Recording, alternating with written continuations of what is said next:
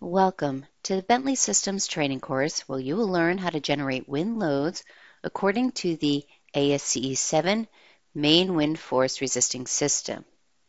In this particular video, we are going to be focusing on creating our wind load definitions for the walls of our enclosed building structure for wind acting on the structure in the positive X global axis direction with positive internal pressure.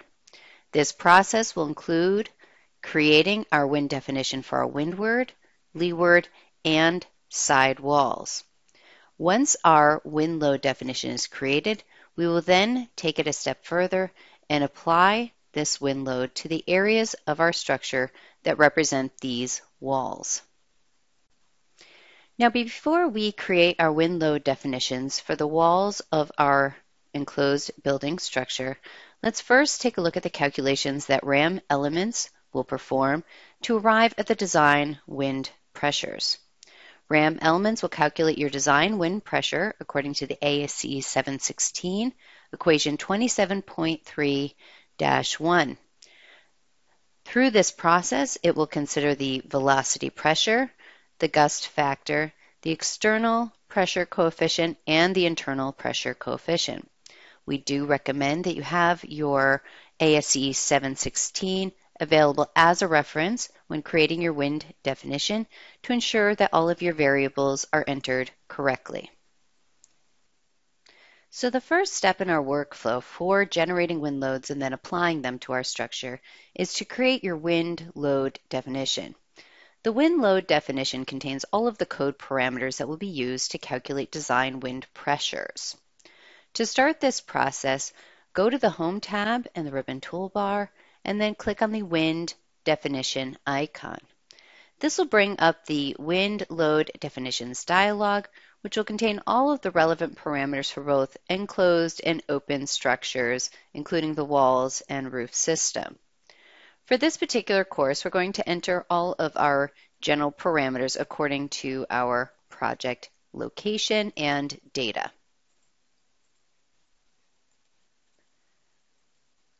We're going to enter our building geometry information.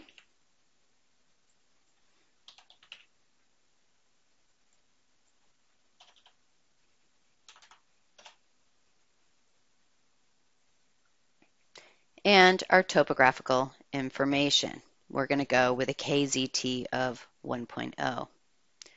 The next thing we're going to do is we're going to identify the pressure type that we're working on. Each wall of your structure and the roof system will each need its own wind definition, as the wind loads are calculated slightly different for each area of your structure. We're starting with our windward wall for this example, so I'll ensure that the pressure type is entered at windward. Now, within the wind definition, the interior point is specified as somewhere within the building envelope. Now, when a windward wall, for example, definition is assigned to a wall area, the pressure on the area will act towards the interior point.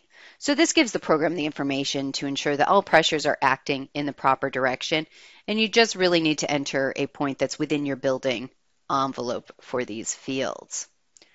The last thing we're going to do is we're going to take a look at the internal pressure coefficient. Here you can enter either positive or negative pressure, which will then tell the program what variables to use.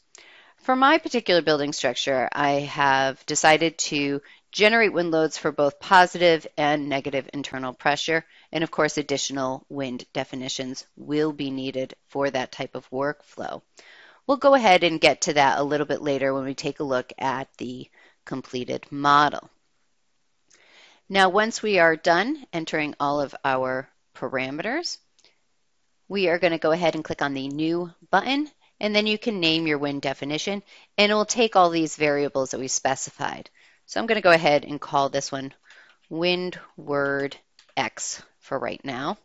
Let's go ahead and click OK.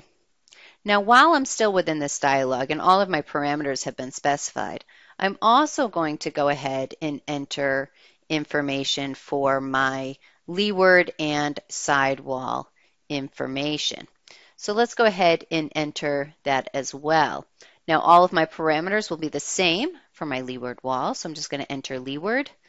Let's go ahead and click on the new button, and we'll call this one leeward X. Click OK. And then in addition to that, we're also going to create our sidewall information. Let's go ahead and enter sidewalls. Click on the new button, and then let's go ahead and enter sidewall X. We'll click OK. Now all of these wind definitions are located on your hard drive, wherever your program data folder is located. And we can find that information here when we enter the Browse button. Now if I were to send this file to someone else for them to be able to open, those wind definitions would go along with it, and they would be able to see the wind definitions and parameters that I specified. Now once I'm done with the wind definition dialog, I can go ahead and click the Close button, which will exit me out of that particular area. Now that the wind definitions for wind loads acting on the structure in the positive X direction with positive internal pressure have been created, we are ready to apply the loads to the structure. For this example, we are generating wind loads for an enclosed building structure. And as you can see, I've created load areas that represent the walls and roof for my building. Load areas and RAM elements provide you with a mechanism to distribute pressure loads to the supporting framing system. They do not provide any additional stiffness or weight to your structure. So to begin the process for assigning a wind definition to the walls, you're going to start by selecting the load case that you're currently working on. To do that, we're going to go to the status bar, select the condition pull-down menu, and for this exercise, we're selecting our first wind load case. This represents wind load in the positive X direction with positive internal pressure. The next step in my workflow is to select the particular walls that I'm working on. I'm going to be working on these windward walls, which represent this plane of the structure. For this particular structure, I have gone ahead and assigned a description to each of the particular walls in the structure to make the selection process easier. In RAM elements, most entities can be assigned a description, and then entities with common descriptions can be selected together using the Select by Description icon that is available in the Home tab of the ribbon toolbar. Here I've selected all of my windward walls. For more information on your load areas, you can go to the Areas tab in the Data panel, and here I could see all of my windward walls. If I needed to, I can change their description and the deck spanning as well. Now at this point, I'm ready to go ahead and assign a wind pressure to these walls. With the Areas tab selected in the Data panel, go ahead and select the Surface Load icon. When the Surface Load icon is selected, the Spreadsheet tab in the ribbon toolbar will allow you to assign a wind pressure to the currently selected areas. Let's go ahead and click that icon, and then we can select the wind definition that represents these walls. And for this exercise, that is our windward X load definition. When we select our load definition, we'll be able to see all of the parameters that are appropriate for that definition. If you wanted some additional information, you can click on the Preview Report button. You'll be able to see all of your input information for that load definition, along with the design wind pressure that will then be assigned to each wall. With that design wind pressure, you'll be able to see all the variables that were calculated through that wind pressure. Now, all of these variables are officially calculated when they're assigned to a load area, because several different types of load definitions would need some information from the area to finish their calculations. Let's go ahead and close out of this report, and let's finish this off by clicking OK. Here we can see that the pressure has been assigned to each of those surfaces. If we wanted some additional information, we could select the wind load definition icon, and we could see the wind definition that was assigned. Now each area can only have one wind load definition assigned to it for each load case. Now If anything changes, you can go ahead and delete this wind pressure if you like, if you've selected an incorrect wind pressure for those. You can reassign a new wind pressure. And what is also very important is to understand that these pressure loads are calculated when they are assigned to the load areas. If anything in your wind definition changes after you assign that definition to a particular area, you should go ahead and reassign it to the area so that the pressure load can be recalculated. So say, for example, your basic wind speed changes. Go ahead and reassign that to the load area to make sure that those changes are picked up in your final design. Now, the last thing you can do while you're taking a look at this is if you want to, at this point, see what that resulting load will be on your supporting framing system, you could ask the program to go ahead and distribute your load areas to tributary members. Now, this is a process that will happen automatically when you go ahead and analyze the structure, but if you wanted more information about the load values or how your load arrows were looking, you could see that they are pointing in my positive X direction. That might be a useful tool for you to go ahead and explore.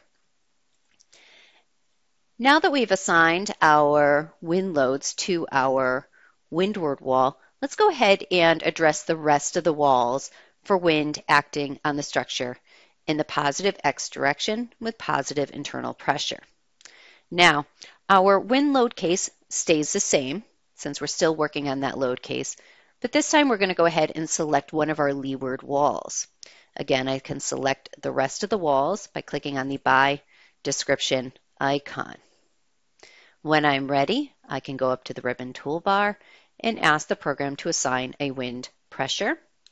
And this time I'm going to go ahead and select my leeward X wind definition. I can finish this off by clicking OK. Let's go ahead and address our sidewalls. Now I have two sidewalls of my structure. I have one on the left and one on the right side. We do recommend addressing one sidewall at a time because what's going to happen is the program is going to consider that internal point coordinate when considering the direction of the load arrows. To ensure that the directions for each sidewall are pointing in the correct direction, we're going to select one at a time.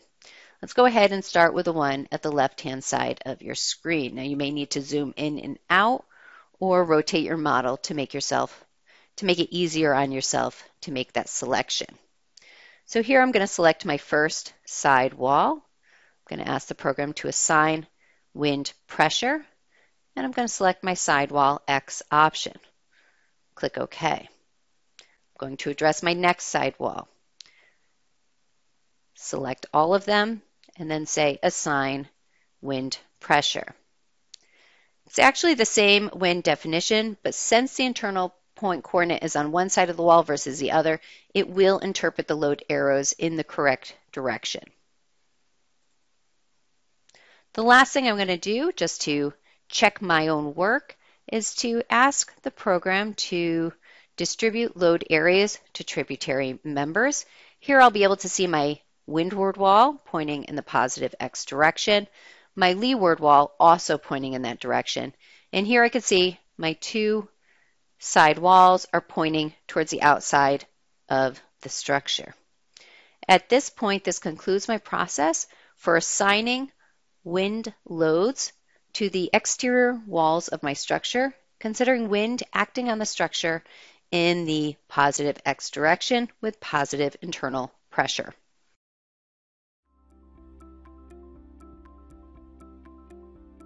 If you found this video helpful, please give it a like. If you want to see more such series, consider subscribing to our channel.